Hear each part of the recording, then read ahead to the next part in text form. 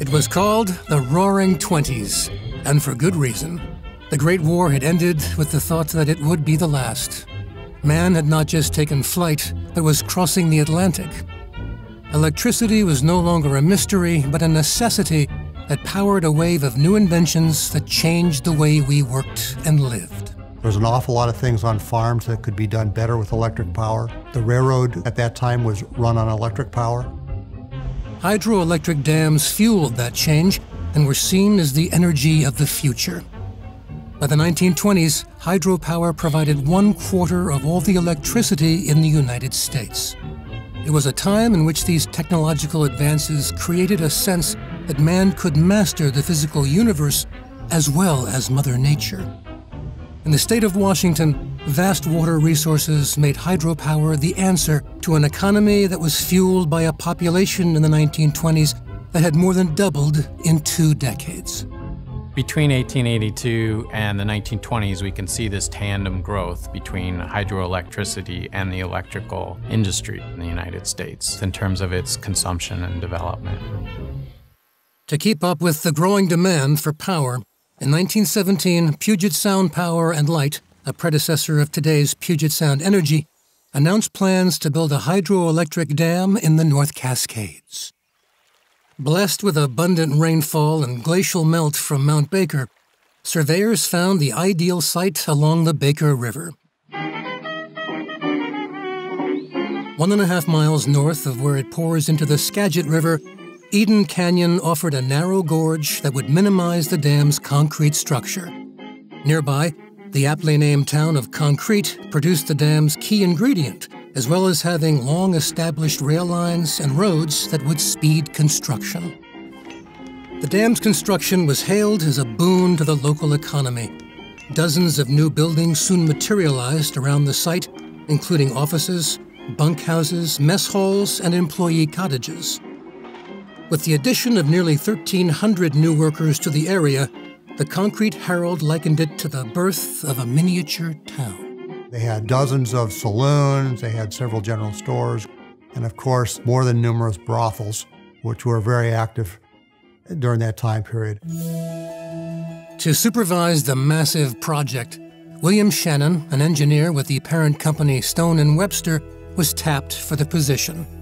Shannon is one of these engineers of the early 20th century that developed reputations and expertise at moving things forward relentlessly.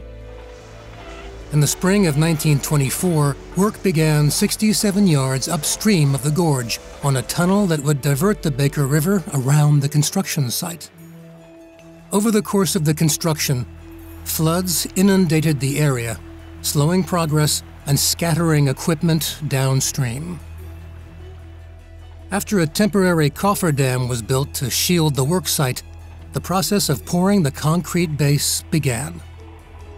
Baker Dam's arch design would curve upstream so that the massive force of the water behind it actually compresses and strengthens the structure as it pushes into the canyon walls. Day and night, over the course of 19 months, laborers bored tunnels, installed turbines, and strung over 122 miles of transmission lines to Sedro-Woolley, Bellingham, Everett, and Seattle. In the fall of 1925, crews completed the last adjustments and the final system checks. Workers redirected the Baker River back to its original course, causing the water behind the dam to rise and spread.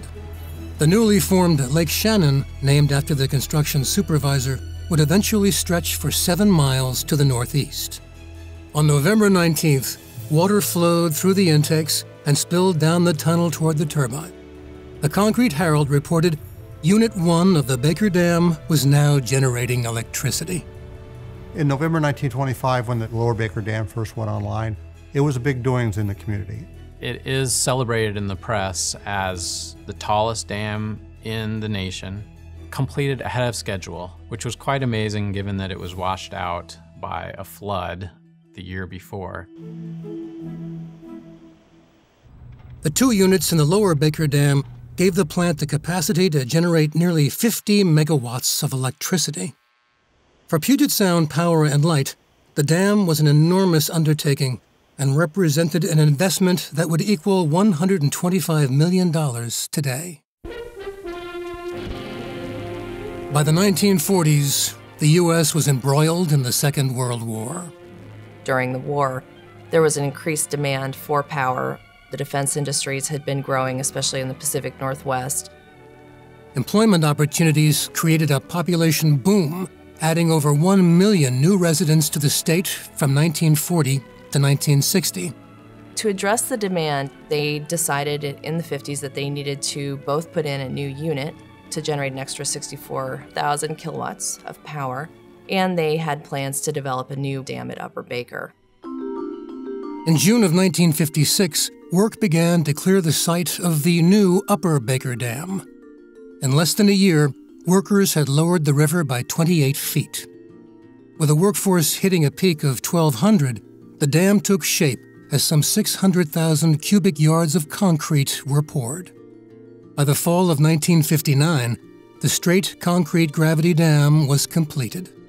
Reaching a height of 312 feet, water backed up behind the dam, lifting the shoreline around Baker Lake by 60 feet and extending its length 9 miles to the northeast. Built at a cost today of $221 million, the Upper Baker Dam had the capacity to generate 98 megawatts of power. Today, the combined operating capacity of the upper and lower dams on the Baker River can provide 215 megawatts of electricity, enough to power up to 96,000 homes. Collectively, all of the dams within our state's borders generate 75% of our electricity and make Washington state the largest producer of hydroelectric power in the nation. But the damming of the state's waterways has come with a price. Its impact on the salmon's ability to travel from the rivers to Puget Sound and back again has taken a toll on their numbers. While the construction of the dams was an enormous engineering feat of its day, sustaining the salmon population continues to be an even greater challenge.